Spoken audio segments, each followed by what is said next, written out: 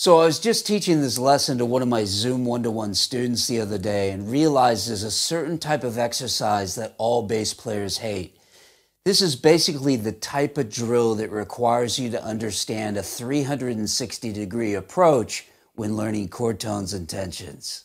So what I mean by that is taking a scale that fits over a chord containing all the chord tones and tensions and then create multifaceted triadic shapes from every degree of the scale and then learn them in a 360-degree fashion. Now, you might be thinking that you already know this material, but I assure you that most bass players who are watching this video do not. We're going to be looking at this more in depth later on in this video, but first let's take a look at what the best scale is to use over, let's say, a minor 7 chord. Okay, so when checking out what scales work over a minor 7th chord, probably the perfect choice is the Dorian mode. This is because the root, the flat 3, the 5, and the flat 7 of the chord is in the scale.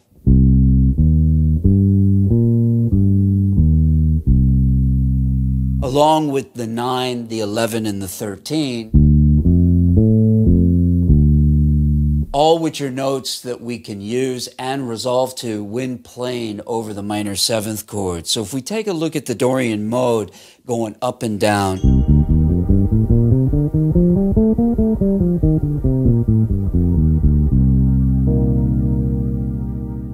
now, typically, when a lot of people learn to improvise using scales, what tends to happen is the intervallic structure of their lines tend to be the same as the way I played that scale up and down. So basically in successive major or minor seconds. So maybe a typical line that you might hear someone use when improvising over a scale might sound something like this.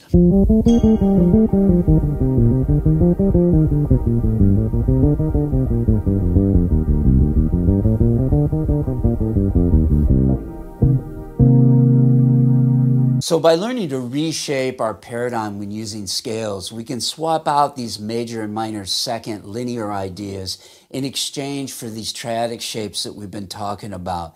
This is really going to open up and deepen your melodic vocabulary when playing over a tonality. Check it out.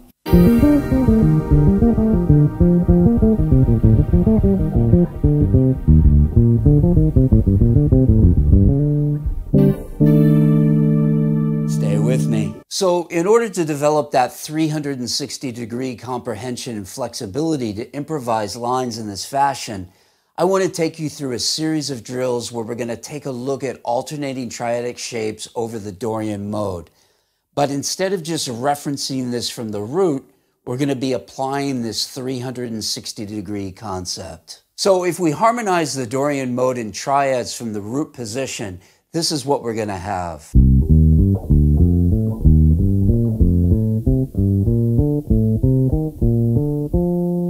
Applying this alternating triad concept, I'm going to go up one and then down the other.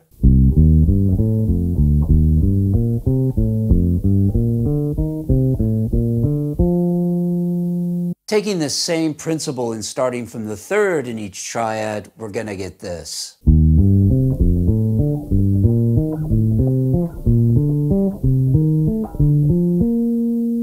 Now with the alternating concept.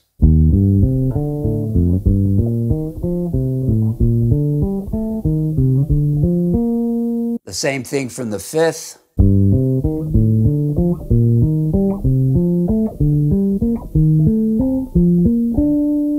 Then applying the alternating approach over the fifth.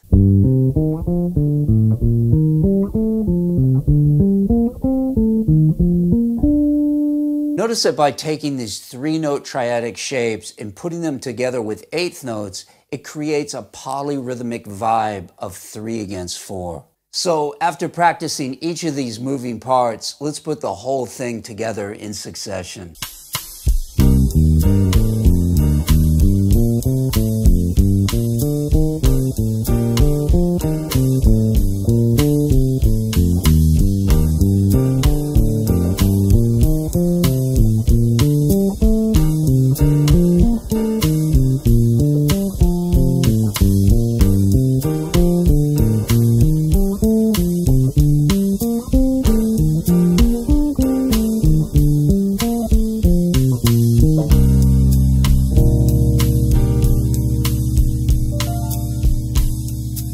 So as you can see, there's an absolute depth of knowledge here, and this is only over one chord type, so we're really just scratching the surface here. If you want to study some of these concepts further, then you've got to check out my online bookstore, which is jam-packed with these kind of ideas. Or you can sign up for one of my bass courses, and failing that, you can always put your name down for my private one-to-one Zoom lesson waiting list.